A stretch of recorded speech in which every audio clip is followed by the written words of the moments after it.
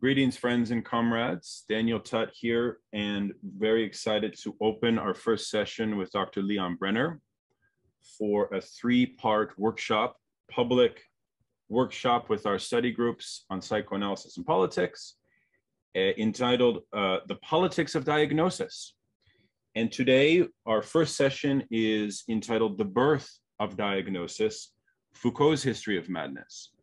Let me introduce our esteemed workshop presenter, Dr. Leon Brenner. He is a psychoanalytic theorist and psychological counselor from Berlin.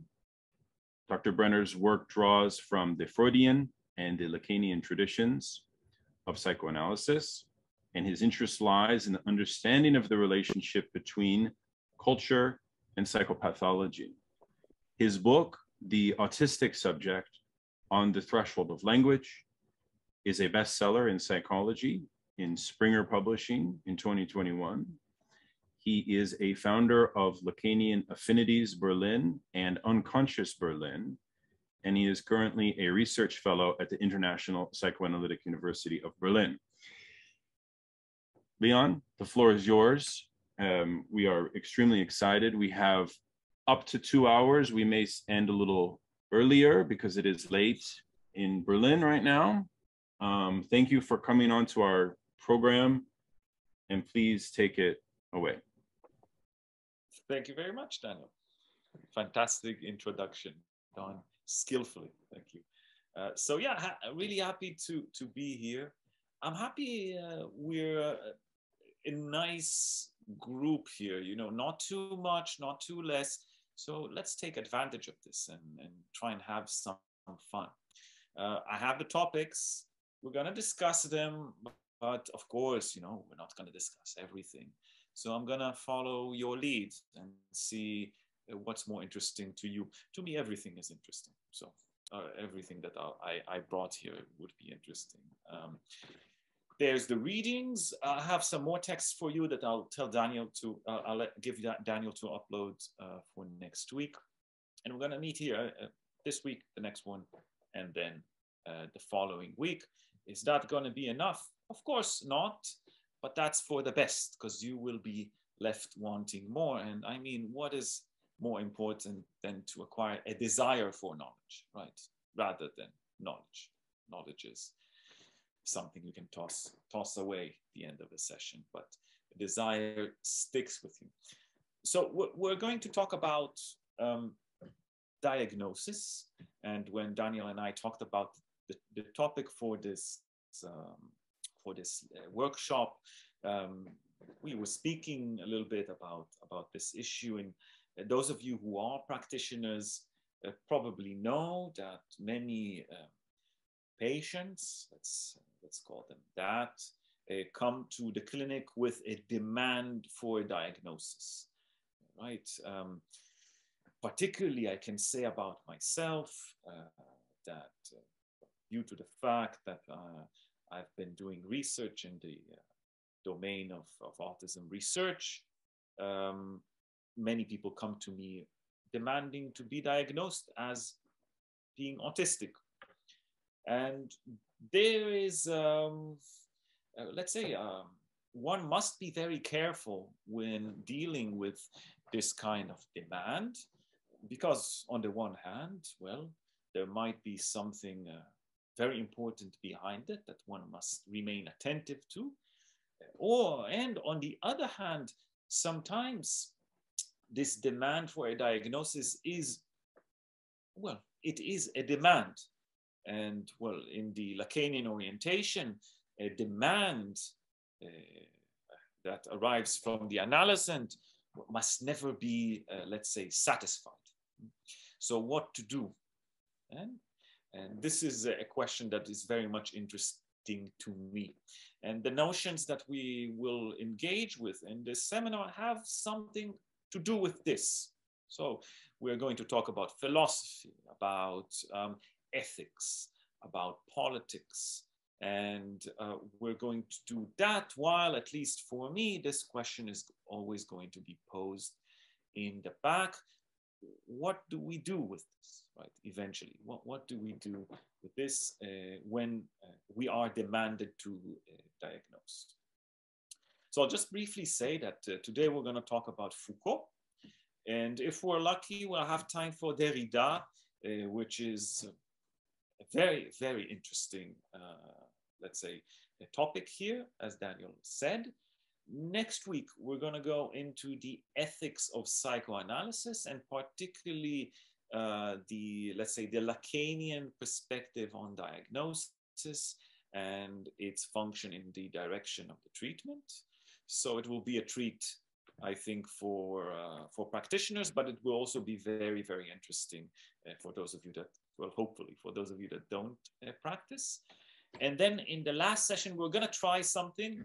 We're going to try discussing Alain Badiou, which is, maybe he's my favorite philosopher, maybe. Why? Because I read him, he's clear as water for me. I can just read him. I feel we sort of write or engage with things in a way that makes a certain correspondence be felt. And we're going to talk about his, let's say, ethics of subjectivity, what I call a diagnosis on the level of the political. And we're going to, hopefully you'll have a chance to read one of the chapters that I sent you from his second book on being an event. And there's a particular chapter that we're going to engage with there. So that's generally what's going to happen.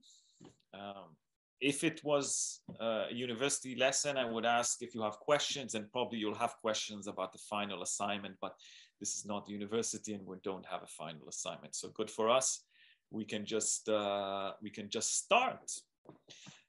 So yes, what we're going to spend, I think, the lion's share of our time today on is Foucault, because I think it would be very interesting for us to discuss this particular argument that he presents in his book, The History of Madness, L'Histoire de la Folie, which was translated 2 times to English, once, I think, in the 80s, if I'm not mistaken, and published only partially. So they only choose specific chapters in the book, and it's a thinner book. I have it in my library behind me, and then it was published again in 2006 in full, right? Including the several additions and changes that Foucault would make in this book, as we will see, due to the great dispute that he had with his student Jacques Derrida, exactly on the subject that we're going to talk about. And just some gossip, you know, Derrida and Foucault were acquainted or even friends, and this dispute really tore their friendship apart. And if I'm not mistaken, those of you that are more savvy as to the history of philosophers in France, I think one of them was jailed. I think it was Derrida in the Czech Republic, and Foucault came and got him out of jail. I think that's the story, if I'm not mistaken. They patched things up where Derrida waited for Foucault to die, and then in his memorial gave him another last punch where he is deep underground and cannot reply in any way. So if you want to describe this debate in any way, this is how it went. But we have to start with Foucault. And if there are 2 things that I might want to say or to stress from the beginning as, let's say, goals for us today, is one is to, let's say, have some access to Foucault's argument about the discourse of psychology. What we might say is the discourse of psychoanalysis, but I would completely disagree with this. But let's call it discourse of psychology or psychiatry. And the fact that this discourse is both constitutive and constituted by the category of mental illness. So we'll try to understand how diagnosis and psychiatry are in fact interdependent on each other. No one preceded the other. They both came into being together due to some contingent circumstances that Foucault will mark out in his argument that I'll present today. And the second thing that I hope we could clarify is the fact that the object of psychoanalysis has nothing to do with the object of psychology. So in this sense, we're gonna, as Derrida says, do justice to Freud, and we're gonna see how we can get to this particular argument. So thinking about psychology, some of you are psychologists, some of you are studying psychology. Psychology is considered to be a human science. And well, we assume this for now, at least, well, that a science, is something that, let's say, I'll put scare quotes, objectively examines a certain object. And I'll say more than this, a science is defined by its object.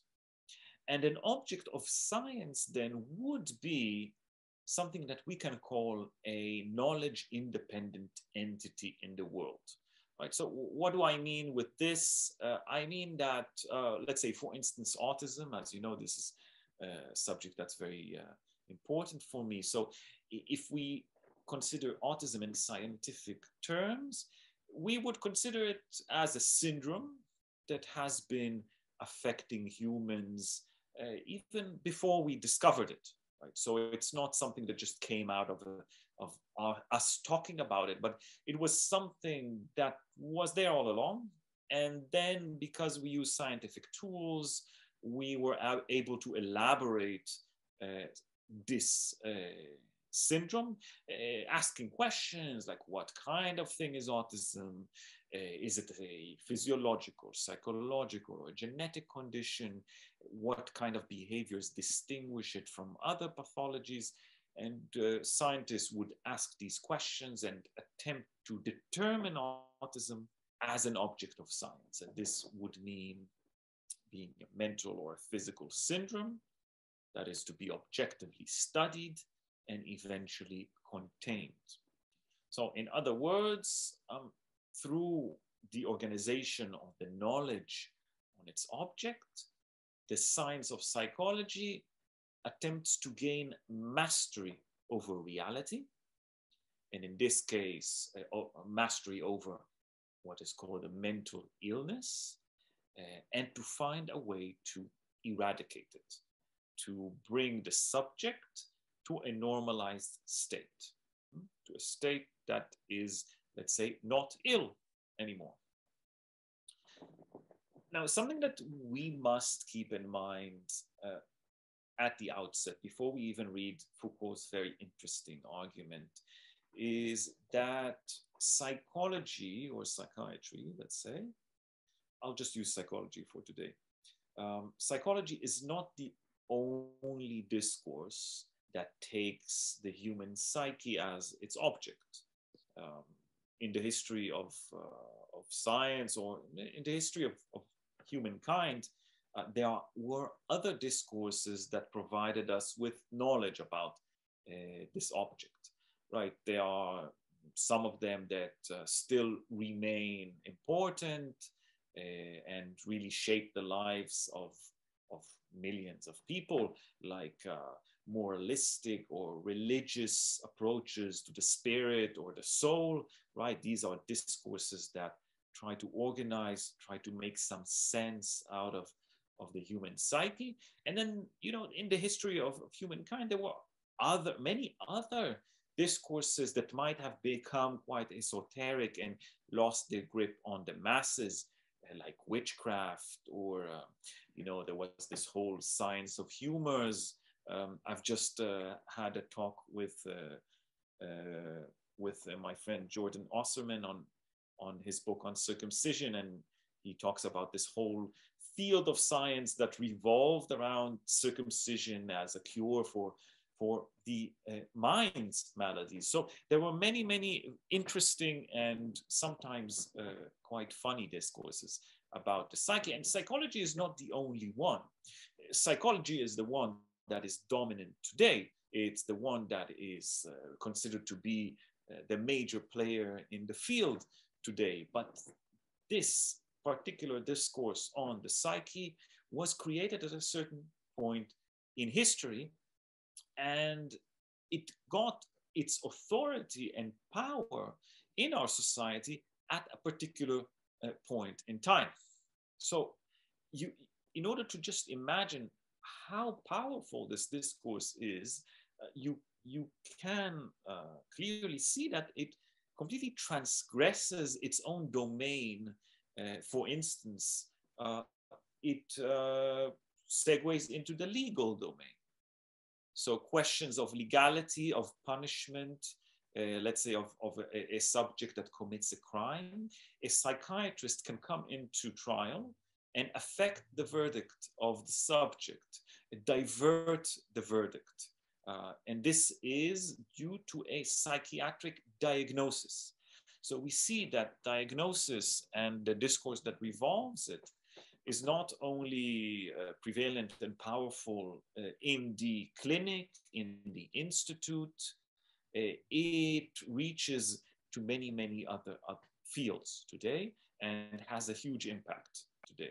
Today, we are, at least I'm talking about Western society, we have here many people from the US, and I can say that it's quite similar in Germany as well. Psychology, psychiatry is a very influential and powerful discourse today. Now, today we're gonna start a discussion on, let's say, the process or the way that Foucault identifies a process that gave rise to the science of psychology. And in this sense, we're gonna explore a perspective that argues that this is the end of the argument, that the subject itself, let's say the subject as we know it today in contemporary psychology, is in fact an artifact. Foucault would say that there is no real subject, that the subject is invented in the clinic.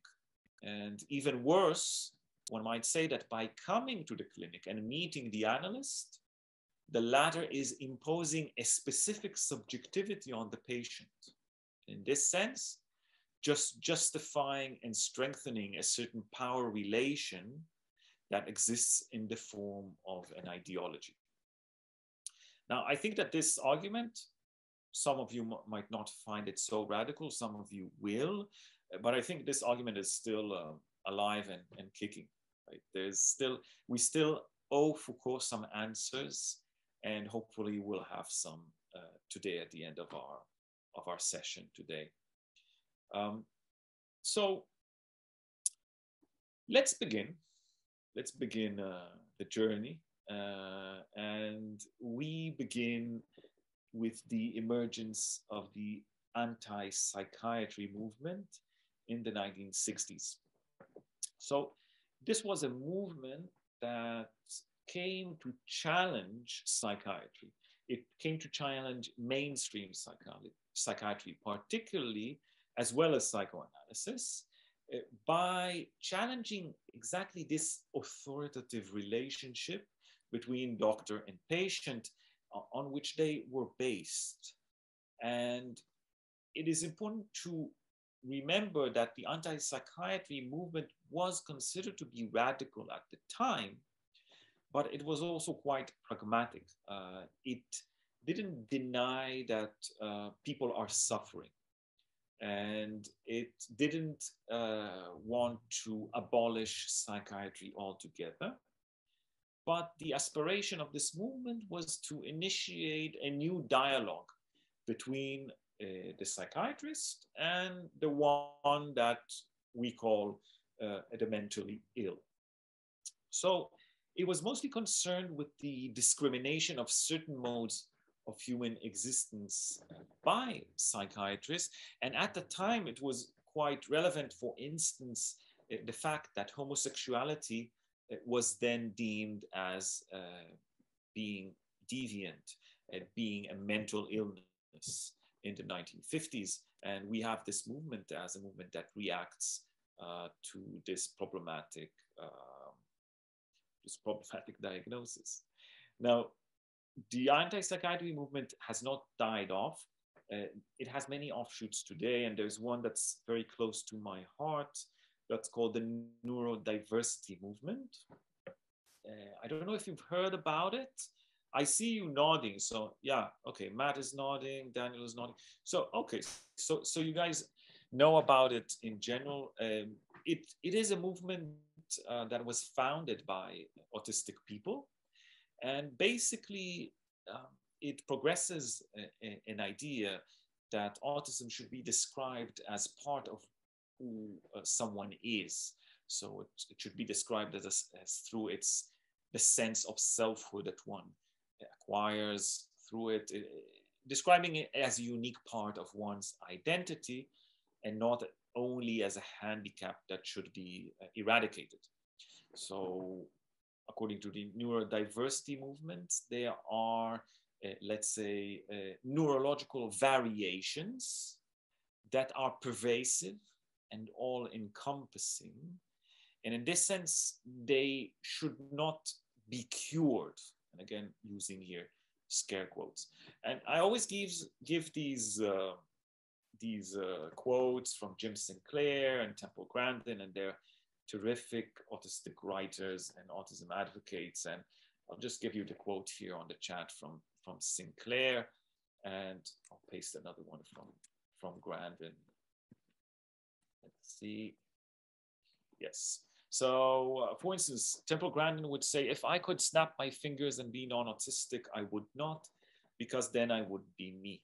Autism is part of who I am. Jim Sinclair is saying it is not possible to separate the autism from the person. And if it were possible, the person you'd have left would not be the same person you started with.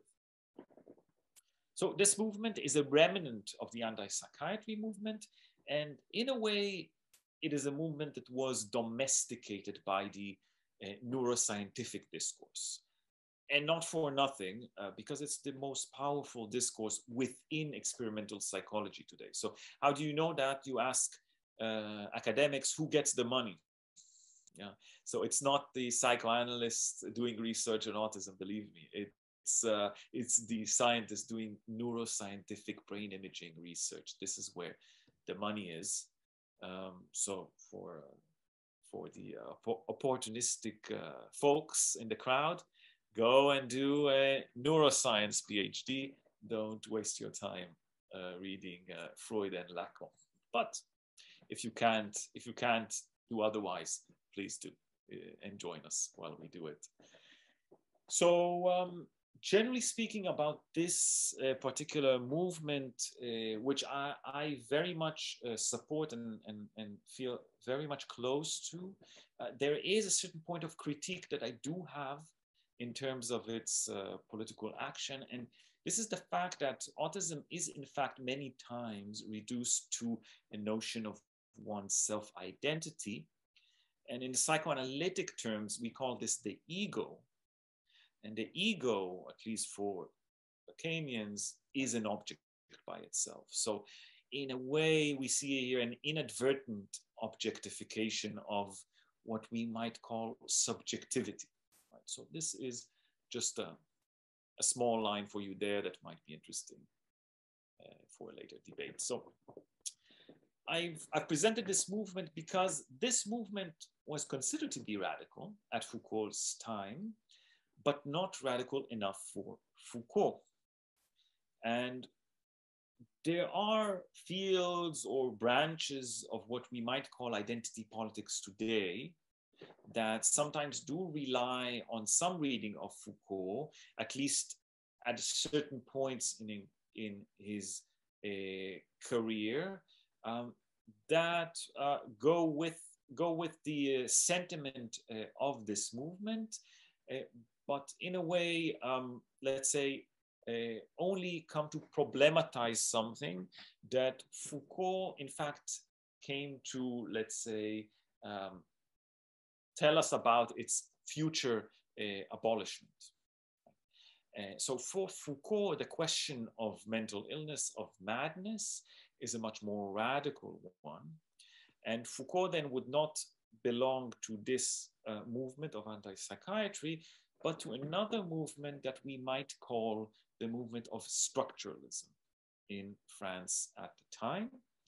And well, there are a lot of very interesting, there's a nice introduction to structuralism in the Stanford Encyclopedia. And those of you interested, I really recommend reading it. It's well written. But I'll just say that a general notion that these thinkers share is that structural linguistics can be applied to the study of social and cultural phenomena. So in this sense, social and cultural phenomena are explained on the basis of their internal structure that makes them possible. So society, subjectivity, they are not substances for structuralists, they are manifestations of structures. And The History of Madness, a book that some of you probably read, and I'm sure all of you know, it was written as being part of this tradition. And what is interesting about this book is that actually it was Foucault's dissertation that then was reworked into a book. So it's some of the very earliest work that we see from Foucault that later would be developed into his archaeology. So this is the first phase of Foucault's work, archaeology of knowledge. And then we see Foucault's genealogy finally coming to his later work, which is interesting by itself, but we're definitely not going to talk about today. So in The History of Madness, Foucault writes about the object of psychology. He writes about madness, which is used there as a general term to designate whatever is excluded from the domain of reason. Right? So today we would be tempted maybe to associate madness with schizophrenia, with psychosis, with autism, with delusions, etc. Foucault uses the term madness, folie, to designate anything that might be determined in opposition to whatever reason is for this particular discourse. So this is why we use the term madness. And what he argues is that one of the main goals in his book is to demonstrate how the psychological discourse gained its authority at a certain point in the history of Western society at the price of the silencing of madness. So this is a bit anti-intuitive because you would think that with psychiatry, we finally gave voice to those afflicted with mental illness. They were able to say something about it. But Foucault's argument is more complex, and it turns this sort of commonsensical perspective on its head. He says psychiatry is actually a discourse that really is one of the last nails in the coffins of whatever madness itself is. And this is a very interesting term, and I quote Foucault, madness itself, right? Because he uses this in his book. And it's a very puzzling term that Derrida had a lot to say about. And I'll tell you something interesting. It was deleted from the preface after Derrida had criticized Foucault on this. But I'll tell you what Foucault wanted to do with his book. And you'll see where madness itself fit in this really big and aspirational project. So Foucault writes the history of this silencing. So he writes the history of the silencing of madness in the sense that he explores historical events and notes, pictures, writings that prescribe something about the alienation and exclusion of madness from Western society.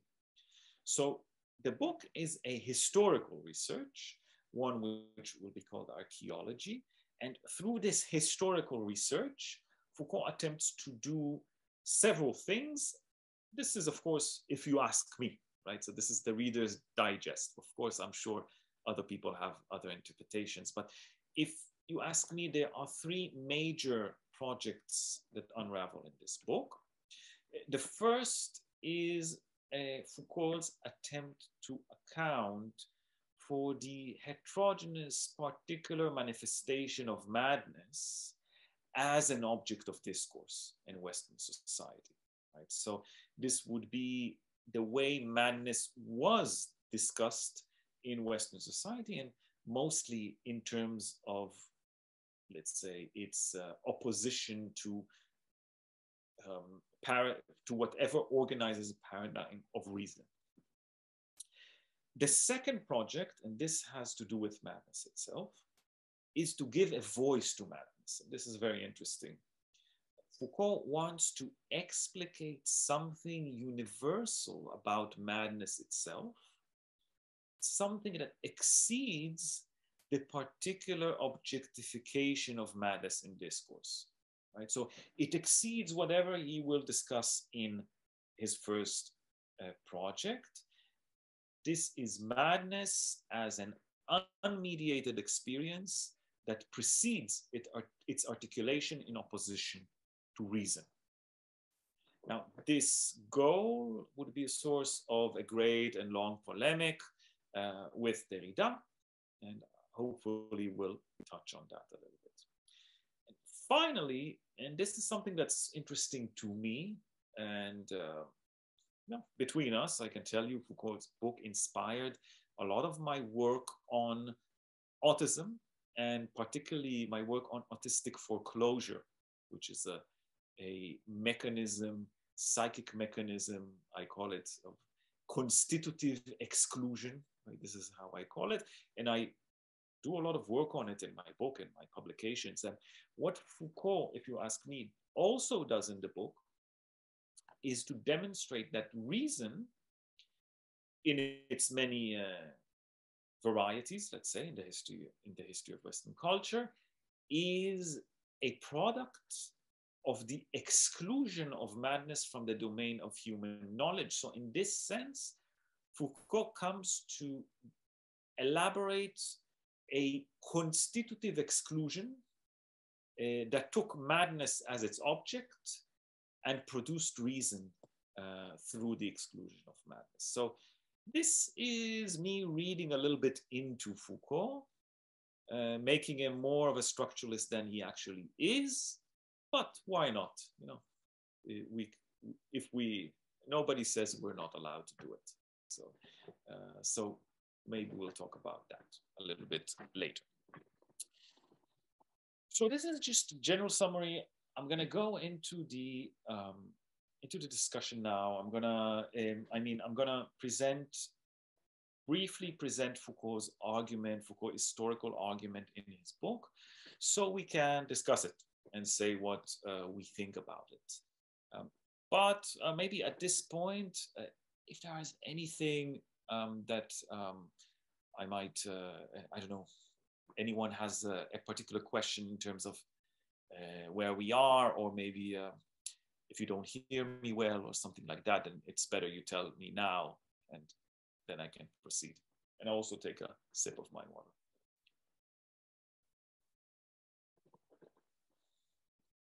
Okay, so the Zoom silence of death, but this time it's a good sign. You're with me. Julian. Do just have a quick question. Yeah. In your overview, you kind of mentioned the relationship between the emergence of the anti-psychiatry movement and the kind of changing status of homosexuality, which was viewed as a psychiatric illness. I wasn't totally clear. What was the link you were establishing? Were you saying something like it was the movement toward depathologizing homosexuality that played kind of a constitutive role in the emergence of the anti-psychiatry movement, or maybe kind of a different relationship between those two movements?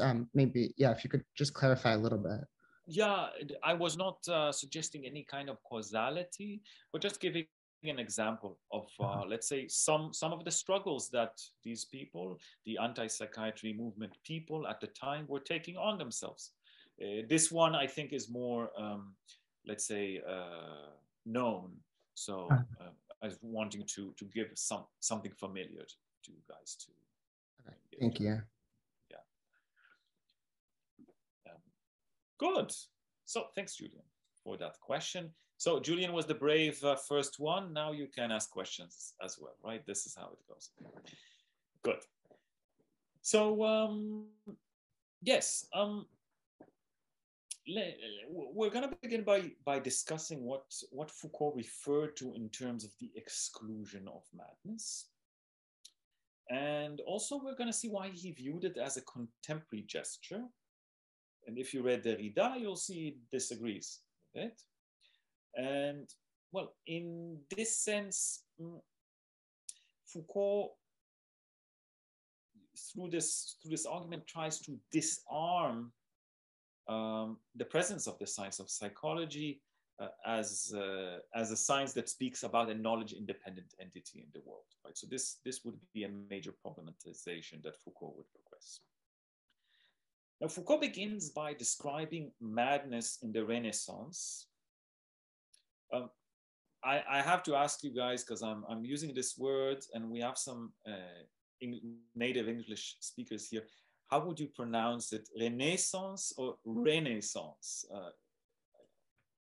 In American English, it's Renaissance. Renaissance, right? Renaissance. I knew it. I remembered something like that. Yes. So Renaissance. If you wish, it's up to you. Yes. I'll do it. You know, when you go to lectures by French Lacanian psychoanalysts that usually barely know any English, they always read the English words that also exist in French in the French accent, right? So exclusion, even if they're speaking in English, the exclusion, it's the exclusion. So I just want to use the dialect. So it's Renaissance. Okay. So Foucault begins by describing madness in the Renaissance, and in the Renaissance, human knowledge at the time revolves around two things, according to Foucault. This is of course his historical research. It revolves around religion and nature. So there is the knowledge of God, what we might find in the scriptures or in the miracles that God created, and the knowledge found in the nature that he created. Now, because man is a creation in the image of God, there is part of man that is divine and part of man that is worldly. So there are two aspects here that we have to address in terms of the knowledge that we can acquire, right? So in this sense, there is something that we can know about man. And I'm saying man here in the plural, right? Again, this is just translated from the French. So we can say something, we can know something about man, but there's also something about man that remains godly and hidden. And this is why only God can truly have the full knowledge about human nature. So this is how Foucault describes this relationship at the time. And what Foucault argues, and this is relevant for us, is that at the time, madness was also considered as an integral part of human nature. And this is very, very easy to understand, because the madman is also one of God's creation. So Foucault says, because of that, the world of the early 17th century, and this is a quote, was strangely hospitable to madness. And Foucault gives us many examples for this kind of hospitality. He demonstrates that madness was understood actually as a kind of foolishness, not as an illness, as a foolishness, a childish innocence, an innocence that is even closer to nature and the animal world than whatever reason or wisdom would be.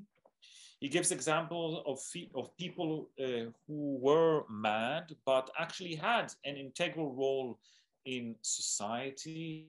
For instance, the village fool. And I see, yes, the very beautiful example of the ship of fools. And these are examples that demonstrate that mad people, madmen, had a role in society, not only as one to be ridiculed, but as an integral function in the working of a society. And moreover, Foucault demonstrates that it was actually believed that mad people hold a mystical and, well, even religious qualities. The madman speaks the truth. And I don't know if any of you read Game of Thrones, the books. I don't know if you are aware that there was a very exciting announcement today by the author about the next book. So those of you that are fans, go and check it on Google. But anyways, there's a very interesting character in the Game of Thrones books, doesn't exist in the show, who's a fool. He is the fool, the king's fool. And he has a very integral role in the plot. He sees a certain truth that no one else sees. The problem is that he is mad, so he speaks it in a very strange way. And what the people do, they try to decipher what he tells them in order to gain access to this knowledge. So this is an example I bring for, well, this kind of very important role that madness had in the Renaissance. And this role is due to the fact that madness at the time was considered to have a relationship to a truth about human nature. So Foucault emphasizes this fact means that madness was not fully separated from reason at the time. And particularly, it was not separated from the human quest for knowledge. He shows many documents and writings that reveal how fascinated scholars of the Renaissance were with madness, and how many things are written about madness in its capacity to reveal these hidden truths about mankind. And well, this is another quote that I'll bring you from Foucault, that against the common sense of our time, actually at that time it was believed that the madman in his innocent foolishness sees a whole unbroken sphere of man's nature. So this was a mad knowledge about human nature that was considered at the time to harbor the secret nature of man, the dark rage and sterile madness, this is a quote, that lurks in the heart of mankind. So according to Foucault, and this is his conclusion, at the time of the Renaissance, madness was socially viewed as another form of reason, what he calls an unreasonable reason, or a reasoned unreason. And this kind of reason had a direct access to a difficult, hermetic, esoteric knowledge about human nature, and it was respected and not intended for curing. Right? So this is what Foucault says about the Renaissance. Now, I will just state a short disclaimer at this point. There are many historians that have refuted Foucault's argument about madness in the Renaissance. Many people complaining about his historical research, the accuracy, the text that he chooses, the text that he chooses not to engage with, etc. So open Google Scholar, it's full of these papers. Nevertheless, even if the historical argument is not how would you say, complete, let's say, still I think that there's huge value to this work, huge value to this argument when we think about it philosophically, and as we will try to do today, psychoanalytically. Just short disclaimer. So this was the Renaissance, very nice time, it seems, for the mad man. And then comes the classical age. And this is where the societal function of madness starts to drastically change, as Foucault says. And he gives several reasons for this.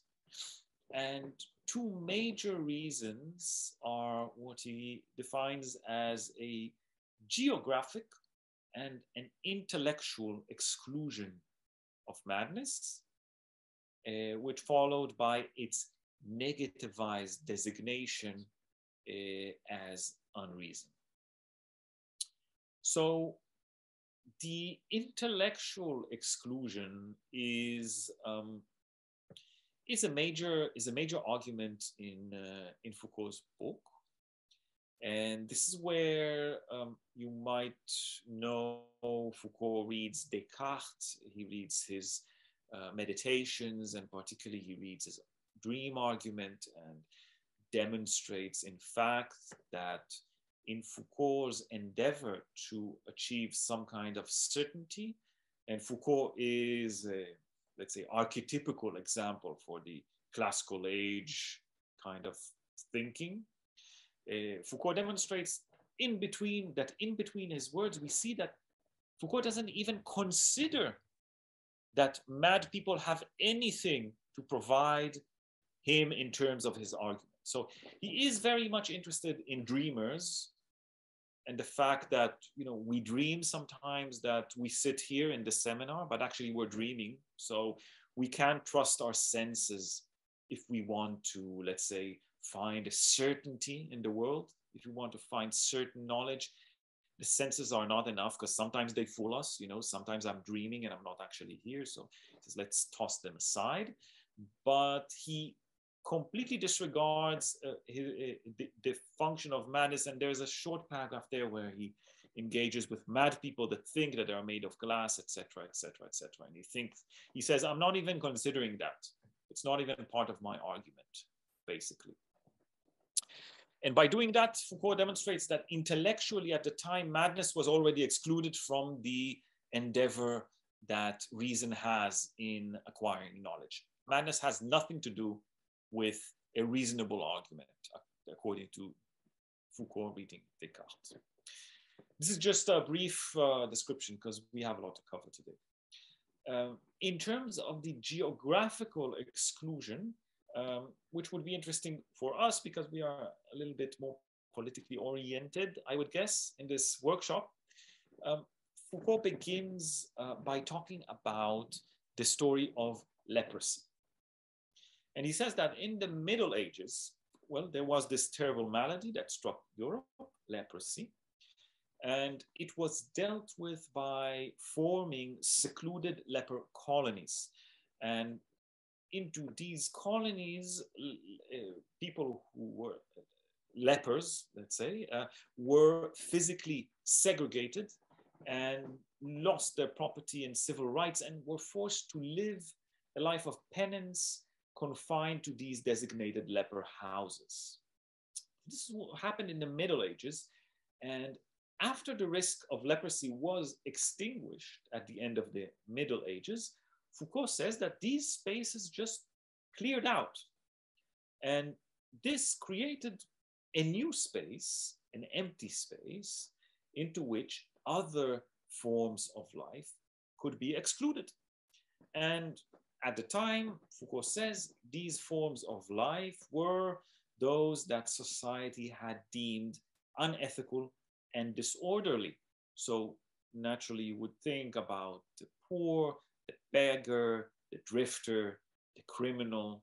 They were all expelled, excluded into these old leper colonies in what Foucault calls the Great Confinement. And well, this is a time where masses of these unproductive people were expelled from society. And well, this unproductiveness was mostly determined in terms of the urbanization and emergence of industrialized society. So we see a clearing out of whoever was not useful for the growth of the newly formed cityscape. And what Foucault emphasizes is, well, he emphasizes how these jails inherited the regiments of the leper colonies. And this means they included the close inspection, supervision, and confinement of those excluded into them. Now here we come to our subject, because Foucault says that it is only in that time that madness was also determined, or let's say put under this unproductiveness title, and the first time in Western history where mad people were systematically confined. And Foucault emphasizes, together with the criminal and the poor. So they were put in the same institutes and suffered the same inflictions, the same supervision, the same inspection and confinement. And well, Foucault says that due to this, let's say, geographical proximity, the borderline between being mad and being criminal became blurred. And it is only at that time that madness started being addressed as an ethical problem. And if you open literature from that time, you will see that there's a lot of talk about this particular perspective on madness that was equated with antisocial acts like theft and murder.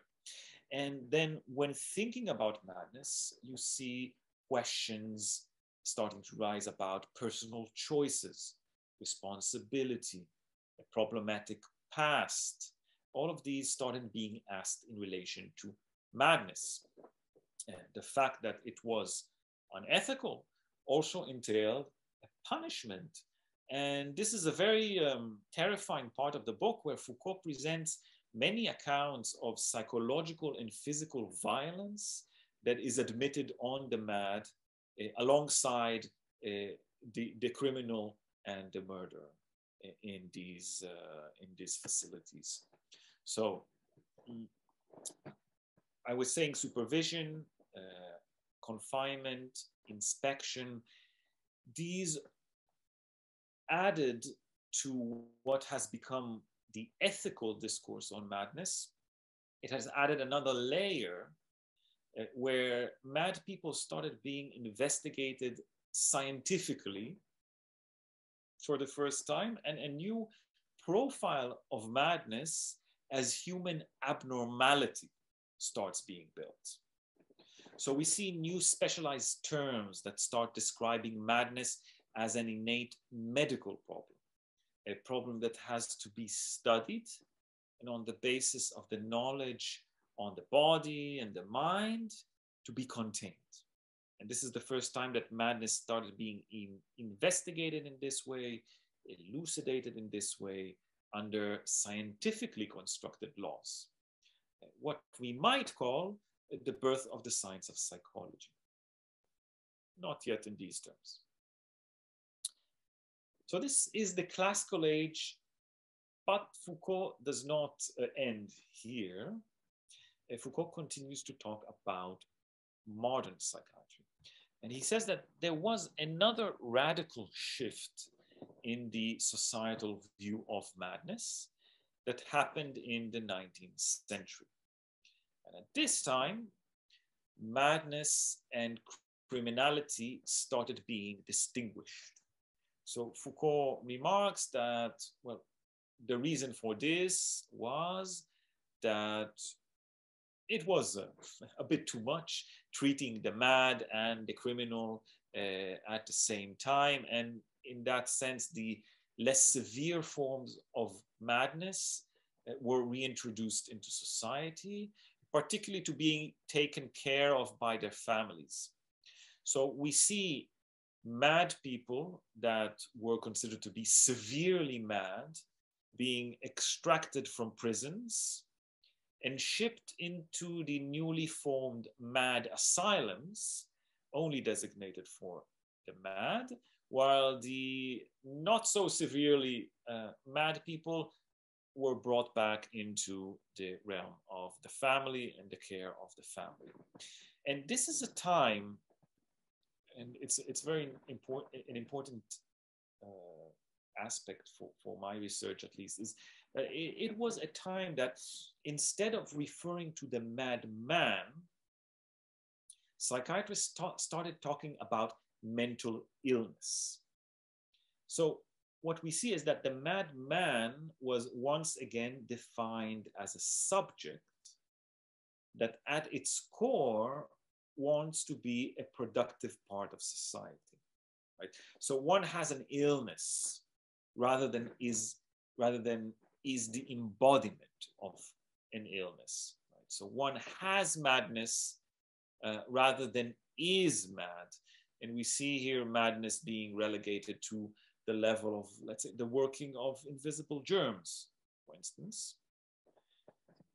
And what we see then is that modern psychiatry doesn't come then to investigate mad people, but the illnesses that inflict the mind of normative people. So mental illness then turns to be the object of psychiatry, an object that can be diagnosed objectively and cured.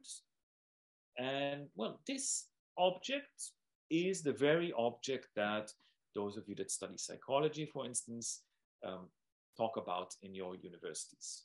Right? This is the object, the mental illness.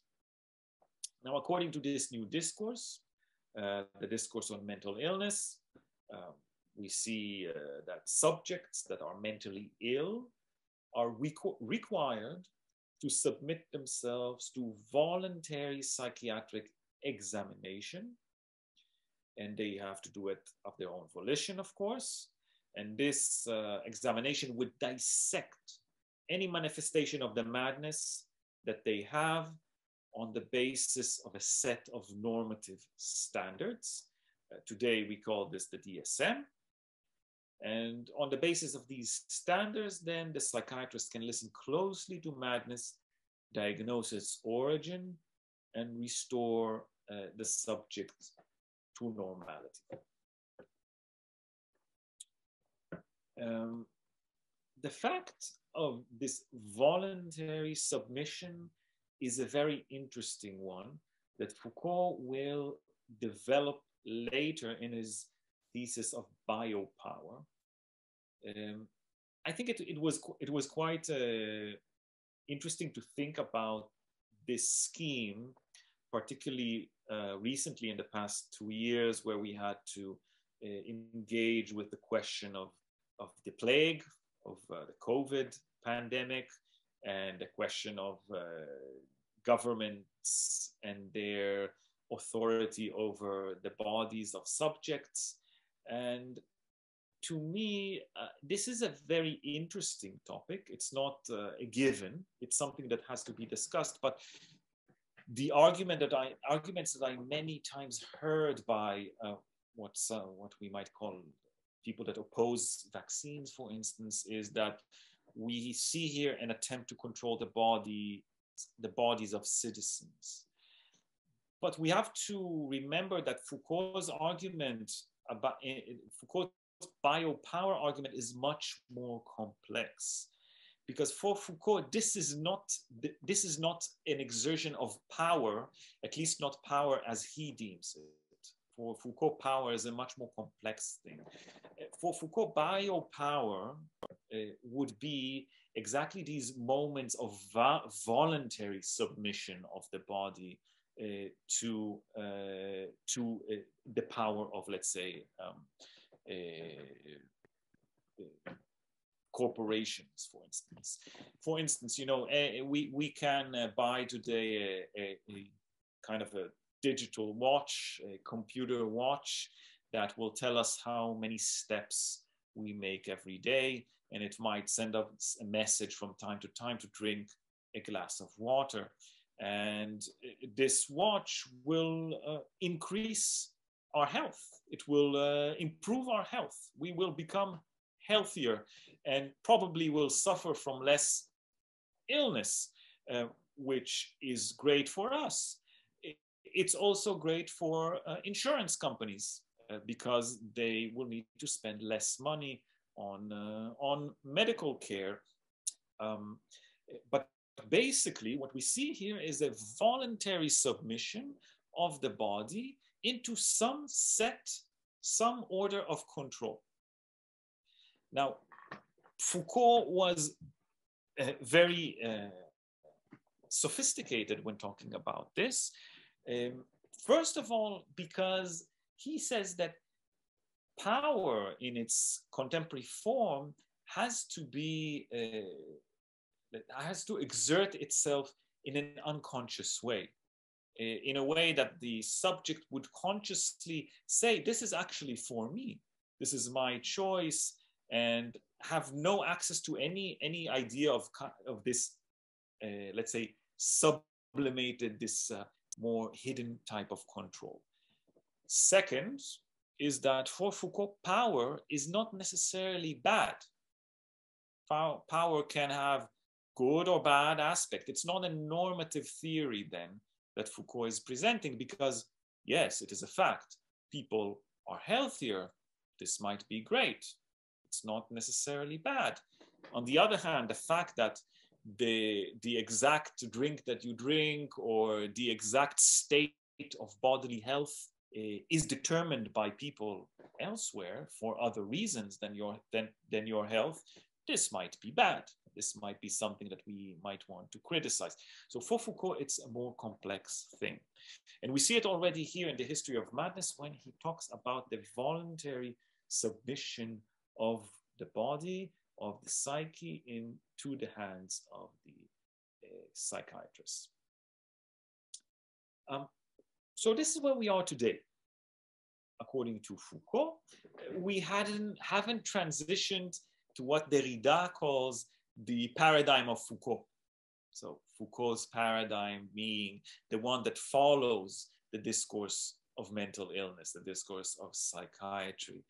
We might be on the threshold, who knows, but definitely we have to agree that psychiatry, the psychiatric discourse, psychological discourse are the dominant ones today. And this is how we address mental illness today. In our research, we see it as an object that is utterly independent from the practices that investigate it. And we see psychiatrists, and I'm not saying psychiatrists are bad people, not at all. I always talk about ABA practitioners in autism. I don't think that ABA practitioners are bad people. Yes. I think that maybe ABA is extremely problematic for autistic people, but most practitioners are kind of people that want to help. And through their help, they come to treat the illnesses of those that have them and, well, open them up, make them visible under the determination of psychiatric diagnosis. Now, Foucault's position is opposite to that. Foucault argues that both the practice of psychiatry and our contemporary understanding of mental illness, then, now you see, are interdependently constituted. So for Foucault, there wasn't mental illness before psychiatry. And there was no psychiatry before madness was excluded and defined as mental illness. Now, not only that, Foucault also argues that both psychiatry and our understanding of mental illness came into being due to a variety of preceding heterogeneous cultural and social conditions that concern the institutional treatment of mad people. So this means that they are not a product of this linear progression of scientific achievement, right? And here Foucault is not Hegelian, I would say. Foucault argues that they originate in contingent social and economic factors, as I've mentioned some of them, like the end of the leprosy epidemic and European industrialization. This is another very radical argument that Foucault makes. Now, one of the most important arguments in the book emphasizes that our current scientific discourse, and I'll say a little bit about this in terms of episteme. This is a term that appears later in Foucault's work, but let's call this the scientific paradigm, in the words of Kuhn, for instance. But Foucault had a word for this. He called this episteme. And for Foucault, history is composed of these heterogeneous domains of epistemological domains where knowledge was organized in a certain way. And there are certain breaks in history which separate these epistemes, and there is no relationship between them. So we are currently in a particular episteme, in a particular paradigm that we might call the scientific paradigm, one that revolves around a certain notion of rationality, reason. But for Foucault, what we all currently agree upon as being reasonable, being reason, is not a perspective on truth. It is a product of a discourse that revolves around a constant attempt to exclude madness. So in this sense, the knowledge that we gain on the basis of this discourse, and this is, for instance, knowledge on the different forms of mental illness like psychosis, schizophrenia, autism, for instance, is nothing but social constructs that attempt to cast away what does not fit with contemporary forms of power and ideology. So in this sense, Foucault's idea of the birth of diagnosis is a very bleak one. And I want to start a discussion at this point, and we'll see where we can take it in terms of what do we do with it, right? This is, I said, this is a question that we're gonna ask ourselves. So, okay, let's start with what do we think about it, and then see what, if we have something to say in terms of what do we do with it. Is this the end of psychiatry? Let's say an argument, we had someone here that investigates Deleuze. So we had Deleuze and Derrida's, Deleuze and Guattari's schizoanalysis, anti-Oedipus thesis, sort of attempt to end psychiatry. Or, well, is there a way to be hospitable to the suffering of contemporary madness without objectifying it in this way that Foucault very clearly emphasizes? So what do you think? Let's start a quick discussion and see where we can take it.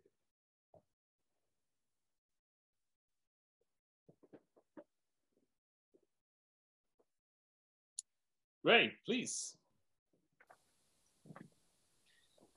Certainly where I'm located, it can only mean the ends of America and the end of all neo-colonies.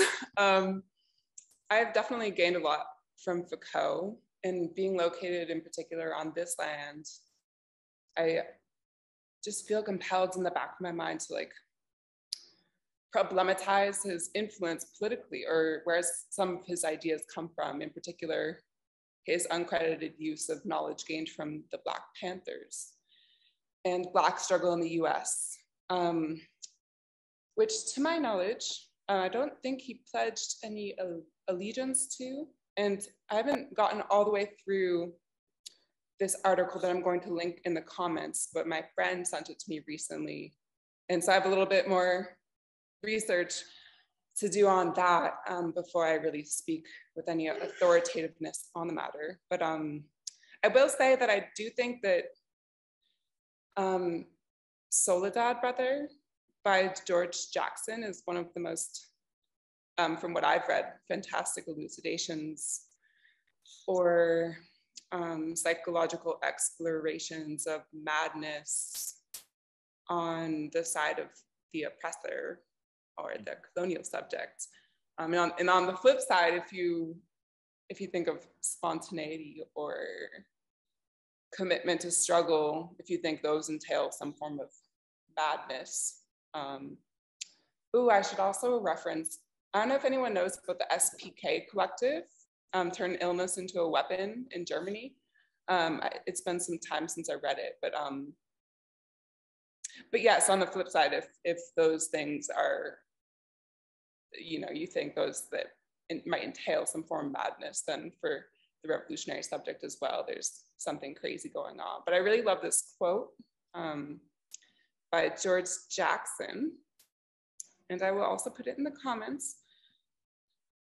What aggressive psychosis impels a man to want his desserts and mine too, to want to feast at every table, to want to cast his shadow over every land? I don't know what they are. Some folks call them devils, doers of evil. I don't know if this is an adequate description. It goes much deeper. From their footprints, I see that they are descendants of Pithecanthropus erectus, like ourselves, but here the similarity ends.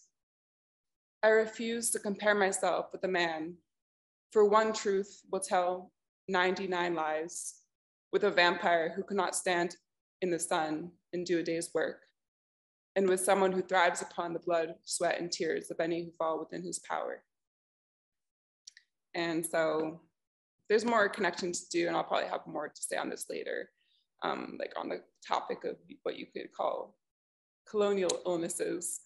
And there's also a lot of psychoanalytic excavation to be done in the works of people like Huey P. Newton and George Jackson, like my favorite artist, Tupac Shakur, and so on. But for now, I'll just like put the references in the comments.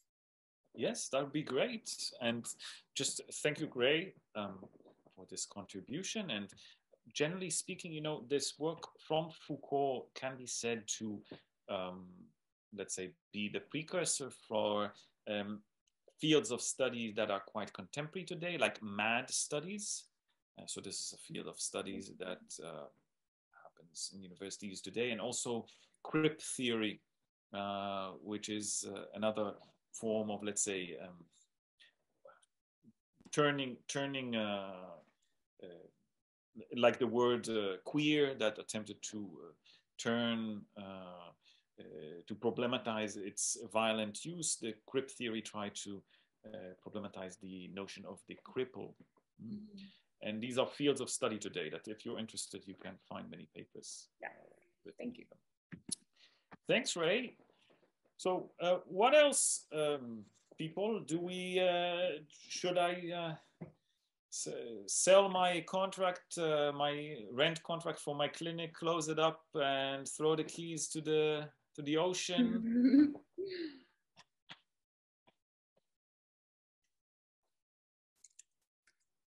Matt, please, let's go. Yeah, so like I said, PhD in philosophy, work on all this stuff. And I teach now in gender, sexuality, and women's studies, teach queer theory and all that sort of stuff. And the question that has arisen to me over time builds on this question that you're asking, I think, directly, which is, okay, let's say we buy Foucault, whether we do or not, let's just say we do.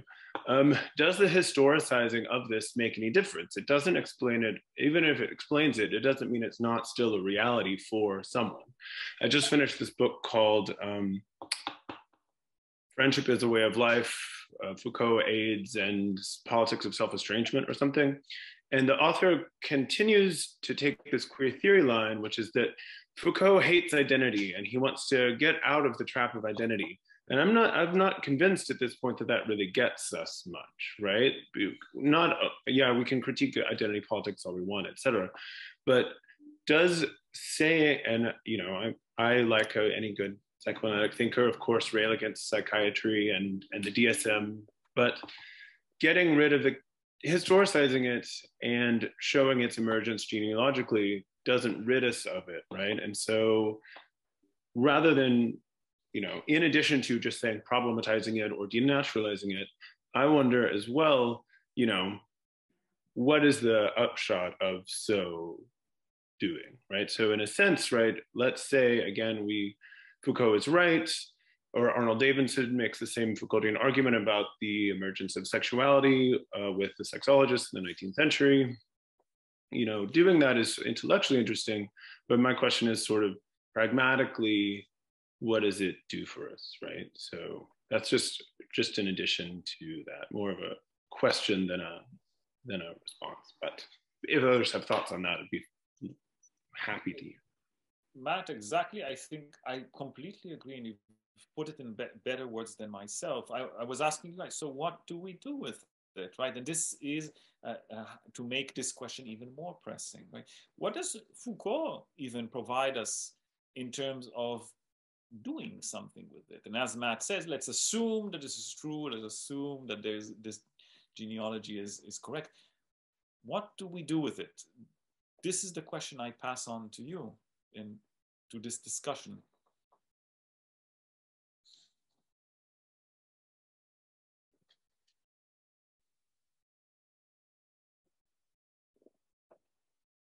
If no one will talk, I'll go on talking about Derrida, and you'll all be very sorry that I did that.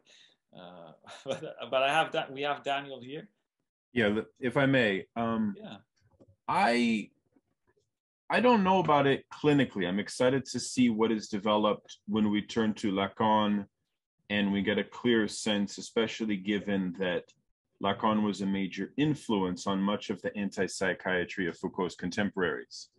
So already we see that interesting dynamic that Lacan would pose a kind of problem for them in some ways. However, I am concerned philosophically with the argument that Descartes embodies this radical dualism. And I mentioned to you before in reading the Derrida reading, which I know maybe we can talk about next time, why is Spinoza not mentioned? I mean, in part because if the concept of the void in Descartes is so central, Derrida will say it is. And of course, I think it's extremely useful to remember that in the preface, Foucault references Nietzsche and Nietzsche's madness as the inspiration for the adventure of the book, right? It's very interesting to understand what Nietzsche had to say about Descartes, actually, right? Because nothing in that commentary has actually to do with this, with Nietzsche's own position on madness or with his own madness or anything like that. In fact, actually, the problem with Descartes and Cartesianism was the problem of the democratization of reason. Yeah, the problem was the access to a universality of reason. Yeah, so it's just quite interesting that Foucault's Nietzscheanism is very idiosyncratic, I think, to Foucault, because it's not quite. It's a very strange way to read Nietzsche, in my view. This is not the problem that Descartes poses a problem in the same way that Plato and Socrates did, because of the accessibility of rationality to people outside of the necessary caste rank that knowledge must be distributed around. So that's one point. And then the other point is I do wonder about, and I'd like to have this conversation later, around the legacy of what we might call the fetishization of the mad person in anti-psychiatry. Maybe that's too strong on my part to say that, but I do fear at times we fall into that there are subjects who are undiagnosable, they exceed the kind of logic of the structures in the Freudian sense, and they become, as Foucault said, the kind of the underbelly of wisdom, the underbelly of a profound mystical insight of civilization, right? And then furthermore, that a new genealogy can be constructed from Hölderlin to Nietzsche, whereby and Artaud, right, whereby the mad artist is the kind of last messiah of the resurrection of this sacred knowledge, in a certain sense, secular but sacred. And I'm not sure what that legacy means today, in some sense. Those are my very broad comments. Thank you. Yes, really fantastic comments that we should engage with deeply now or later, as you wish, group. I'll just say that, Daniel, I've heard in your suggestions a certain even an answer to the question that I posed in terms of the pluralization of reason, which is a way to go. It's one way to go, right? Reason is not one. So we're not talking about madness as unreason, but madnesses, yes. And in this sense, if reason is pluralized, then we cannot have one universal reason. So every reason is then partial and then allows for a certain transgression. So this is one way to take it. And also it very much corresponds with what you've commented on, the fetishization of the mad. And this is something that I think you see very much in Deleuze and Guattari, particularly in their notion of the body without organs, which I find extremely interesting. Even wrote a paper about. I'll send it to you guys so you can read it. But in terms of looking at the mad person and saying there is some kind of emancipation there, and it is let's say problematic grounds. Yes, there's a lot to say before we take on that perspective, because in that sense we are in fact not taking into account the fact that madness also comes with its share of suffering. Basically, this is what psychoanalysis is about, right? The subject suffers and comes to the clinic. So I think these are very good comments. Suzanne, maybe you can expand on that?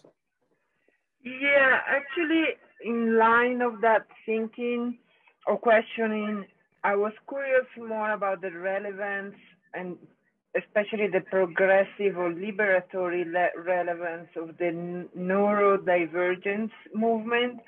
I only know it from online, and I have two patients who identify as neurodivergent, but I don't understand, you know, the goal, and I don't know hardly anything about autism.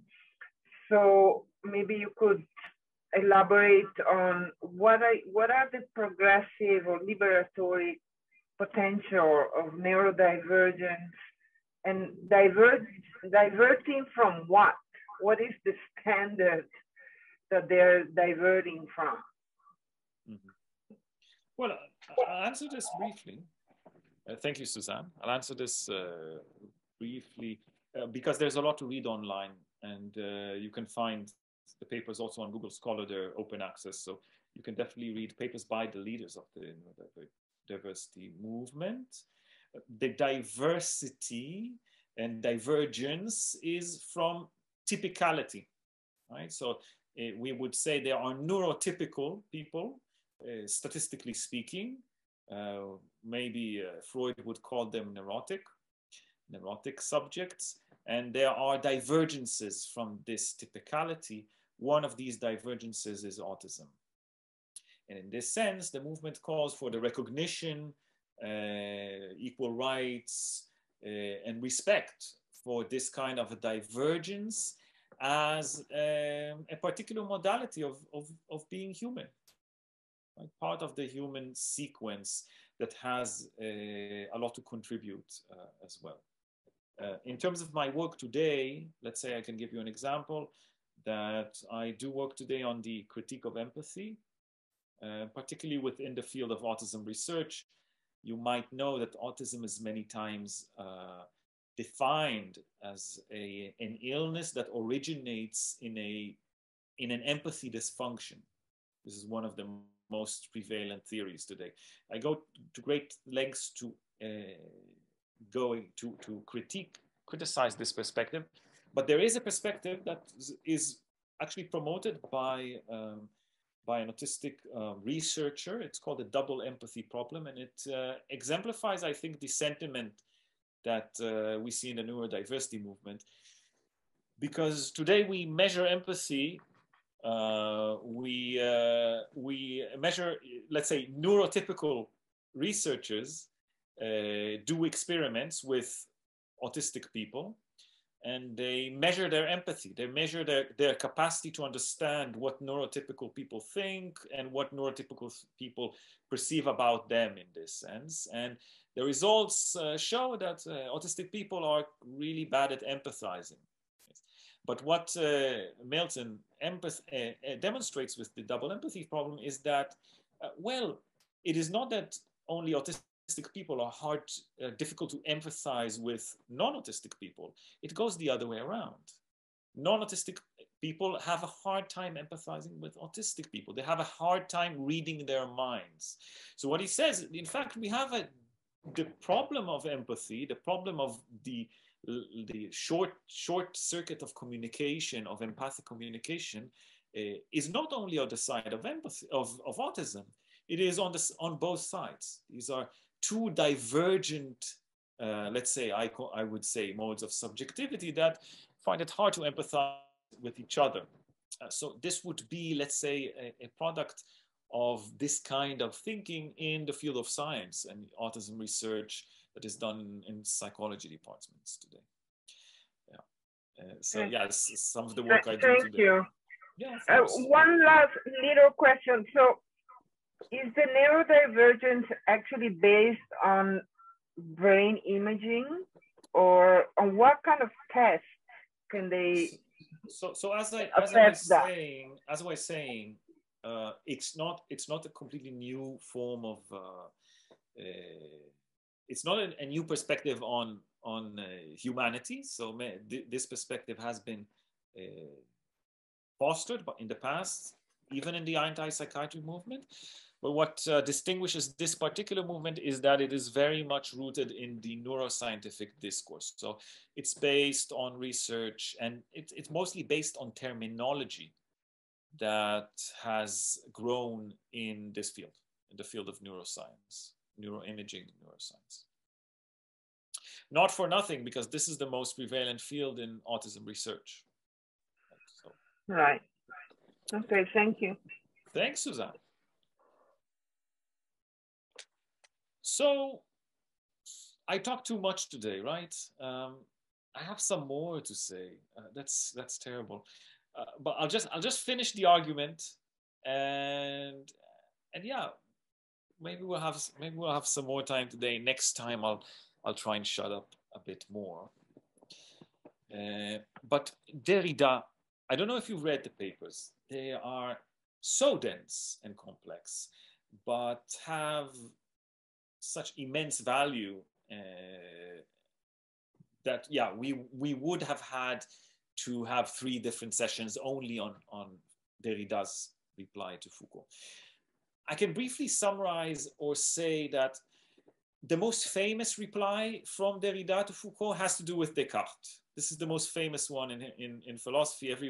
Everybody knows it. Everybody that's interested in Foucault and Derrida knows that Derrida was going really deeply into Descartes' writings in Latin and really proving and showing that Foucault misread him, and actually Descartes was not excluding madness from his endeavor for knowledge, and in this sense Foucault is wrong in stating that. So this is one of his major arguments, but it goes against the intellectual exclusion that I was telling you about, right? But I think there's another aspect to Foucault's argument that as a person that is very fond of the structuralist and post-structuralist tradition, I find to be very interesting, or the most interesting. And this is where Foucault actually refutes the whole historical endeavor that Foucault presents. And in this sense, also debunks any kind of idea that Foucault might progress in terms of the importance and singularity of madness. So what Derrida does, and this is just a brief criminal kind of summary, but what Derrida says is that he says, Foucault, you're actually quite right. Exclusion is a very important aspect in the creation of a paradigm of knowledge. There has to be something excluded in order for there to be a domain that conveys universal meaning. This might remind you of the work of Agamben, or the more Nazi guy, what's his name, with the state of exception, Schmidt, Carl Schmitt, right? So this might remind you their theory, and you can also see this in Lacan, by the way, in his theory on masculine jouissance and his idea of the, let's say, the formulas that define it, that defined phallic jouissance, the stupid one. Yes. So Derrida says, Foucault, you looked at these historical events and you've identified these exclusions, but actually you're talking about a generic exclusion of a signifier from a domain of signifiers. And Derrida says, well, it's true. Any thesis that would be called a knowledge or a paradigm always has an excluded element. But madness itself, it's just an example as a sample. It's not really important. You know, there are many other exclusions in the history of mankind, and they all exemplify this same, let's say, discursive necessity. Now, this point of critique really pulls the rug under Foucault's feet. I don't know if you say that. You say that in English? Yeah, so you pull the rug and really pulls the rug under this whole project. Because if the project is only a grammatical intervention, well, it could have been written in a few pages. We don't need this whole idea about madness. And what Derrida goes on to say is that, okay, we put this aside, this whole historical thing is kind of not working, but also the other goal that Foucault had of letting madness speak something of itself, he said, this doesn't happen in the book. This doesn't happen in the book anywhere, because logically speaking, in order to let silence speak, or in order to let madness speak outside the confines of reason, which objectifies it and negates it, would entail taking on oneself a language that is completely outside the scope of reason, incomprehensible, irrational. And this is not done in the book, and it is for Derrida quite an impossible project. All right, so Derrida would say that madness only speaks for itself in the pathos, in the lyrical language that Foucault might employ, and he does so beautifully. But he says it's only encapsulated in this pathos. There is nothing to it. So basically, Derrida leaves Foucault with the constitutive exclusion, and, well, making it into a grammatical intervention rather than being historic, archaeological, etc. Devastating, devastating critique that I am not sure Foucault was able to save himself from. But he tried.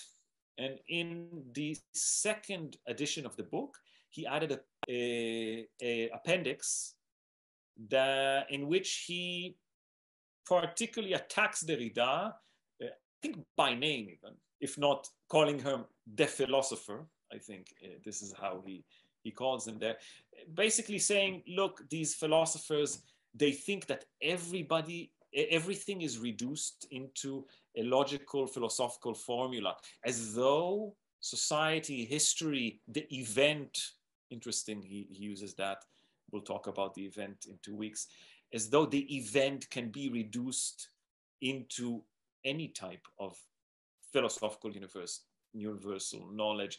And it was very, very brutal retort. Another interesting aspect is that Foucault deletes from the preface these parts where he promises that madness itself is gonna say something. So that's interesting, it's because he sort of gives up on it. But I must say that from a psychoanalytic perspective, or as a psychoanalyst or a psychoanalytic theorist, the fact that Foucault pushed himself away from philosophy or away from the singularity of madness itself is quite disappointing. I mean, for me, this is important. This is something that marks out Foucault's project in comparison to other, let's say, analytical attempts to say something about the exclusion that is important for every paradigm of knowledge. And for me, it is quite unfortunate that Foucault takes a step away from philosophy in the end. But, and I'll end with this, there is this paper, To Do Justice to Freud. Did anyone pick this one up? No, okay. You have it in your little toolkit. You can read it. And this is the paper Derrida gave after Foucault was dead. So it was given in one of the memorial events for Foucault. And I'll just briefly tell you what Derrida says there. It's very interesting and also relevant for our talk next week. And then I'll go to stress my final point, the one that I promised I will do, right? To sort of insist that the object of psychoanalysis has nothing to do with the object of psychiatry. Right? So there is a paragraph in Foucault's book, and I'm gonna post it here. Such a good paragraph. And I have to say that Foucault, when he writes about Freud, he is all over the place. At one point, he loves him. At the other point, he is the devil. At the other point, he is like Nietzsche. He is like these crazy poets. And then at another time, he is like the warden in a prison. So Foucault is very much unclear as to what he thinks about Freud. Later on, he will only hate Freud. But in this particular book, you see several ways. And here is a quote. Foucault says, Freud went back to madness at the level of its language. And here, the Lacanians among you, your eyes must open very wide right now, right? So Foucault says, Freud went back to madness at the level of its language, reconstituted one of the essential elements of an experience reduced to silence by positivism. He did not make a major addition to the list of psychological treatments for madness, we might say, diagnoses, etc. He restored in medical thought the possibility of a dialogue with unreason. It is not psychology that is involved in psychoanalysis, but precisely an experience of unreason that it has been psychology's meaning in the modern world to mask. Wow. This is something to tattoo on your arm. I don't know. It's very inspiring. It's very inspiring and very strong.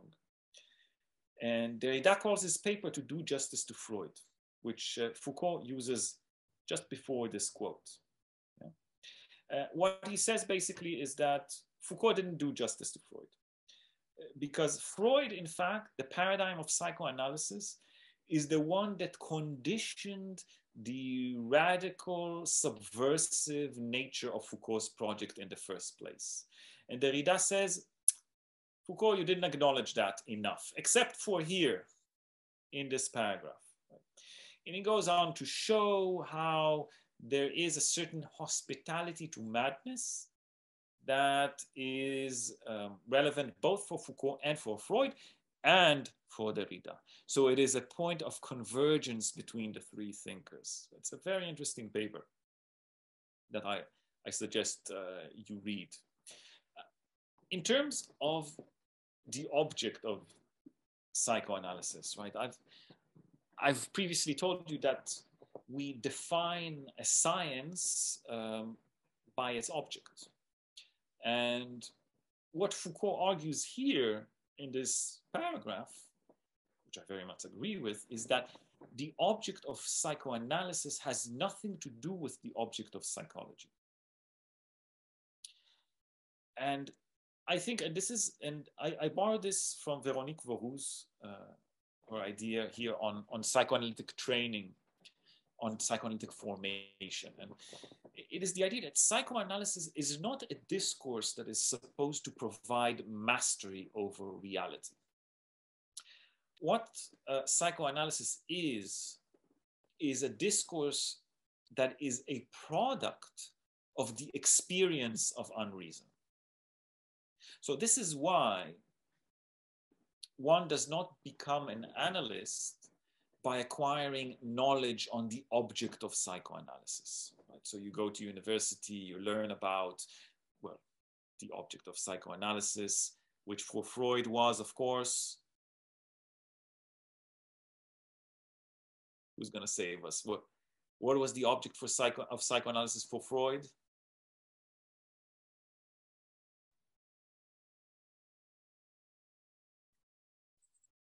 Hysteria? Oh, that was a subject and by listening to the discourse of the subject, Freud was able to say something about the object of psychoanalysis. But what is it? Marlies, I saw you unmuting. The unconscious? Very great, excellent.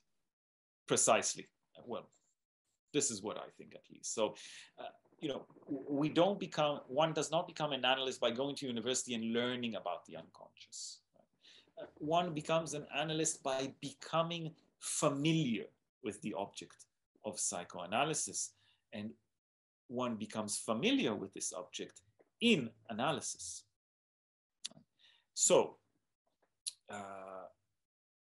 we see that no theory of the unconscious would put one with a familiarity with regard to it. And this is exactly because the unconscious is a heterogeneous body. It's a foreign body in a world that is organized by science. And this is what Véronique Vauroux says, that this makes psychoanalysis to be a foreign discourse to discourses that seek to provide mastery over reality, and also why there's so much resistance to psychoanalysis within the scientific world today. Exactly because psychoanalysis is a discourse that does not attempt to domesticate let's say, the heterogeneity, the movement, the flow of its object. It goes against this idea that we find in science. And this we might say, and this is what Lacan says at a certain point, the delusion that organizes science. The idea that nature is written in language. So what we see is that against this scientific perspective, psychoanalysis provides an experience of a particular form of suffering, what Lacan would call the real, what would be a familiarity with the heterogeny that disrupts exactly this discourse of reason. And this heterogeneity, this disruption, this familiarity is exactly what Foucault, I think, in his work had called madness. And in this sense, I think that we can do justice to Foucault, hopefully in a paper that I'll publish soon also. This is what I try to suggest by rethinking about madness from within the confines of psychoanalytic ethics. And this is what we're going to do next week. We're going to see how this particular kind of sensitivity, hospitality to madness can be embedded in the psychoanalytic treatment, right? What Freud called the cure, and in French, le cure is a much better way to call it. Right? So this is what we're going to go do next week, and we're going to end now because we're already way overdue. And if you, well, Daniel, will we send everybody suggestions on what to read? Is that going to be possible? Sure. Yeah, if you'd like to prepare a message with additional PDF, I can attach it to the folder and then share the message. And then I'll also just encourage you to, unfortunately, have to re-register for the Zoom. It's totally free, but I'll send out that link as well. Okay. But absolutely, over email, you can just expect an email from me in the next couple of days. Okay, fantastic. Yeah. I think Julian has a comment or question. Is it okay to ask a quick question still, or should I save it? I'm not promising I'll answer it.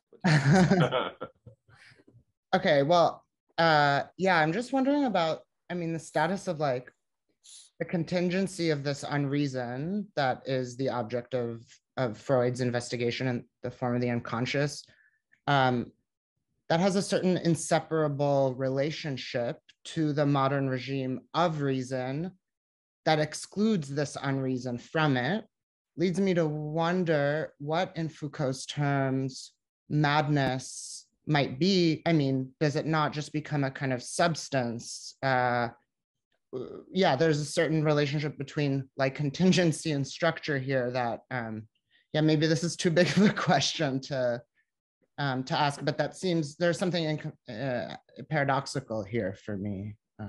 How could unreason exist outside of the modern regime of reason?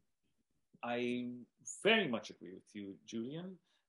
There's a paper by Jonas that engages with this question particularly, but basically, you know, the fact that madness as unreason sort of jumps between these paradigms of reason, let's say classic, modern, says there is something that persists in this antagonism that persists from the outside. So there's something that is in a way universal. So Foucault, in a way, implicitly argues that there is something, I don't know if substance is the way to call it, but there is something that must be accounted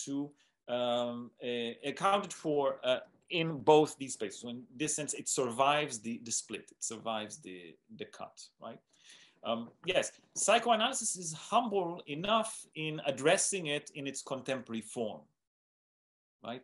Addressing it, not objectifying it, and allowing an experience of it.